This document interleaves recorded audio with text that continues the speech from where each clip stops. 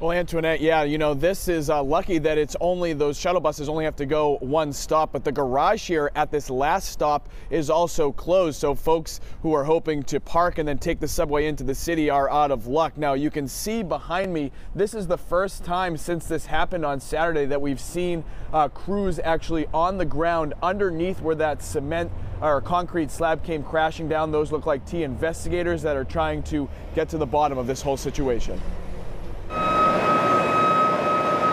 This afternoon, crews working to fix the roof of the Alewife Station. Transit police say a man intentionally drove a car into the wall of the parking garage, toppling a 10,000-pound concrete slab onto the atrium ceiling.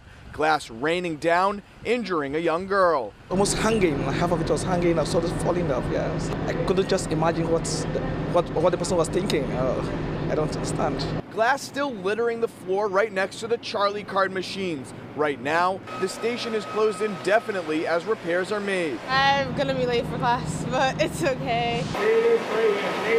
Buses are replacing red line service between Alewife and Davis, slowing down the commute for many, and it could stay that way for a week.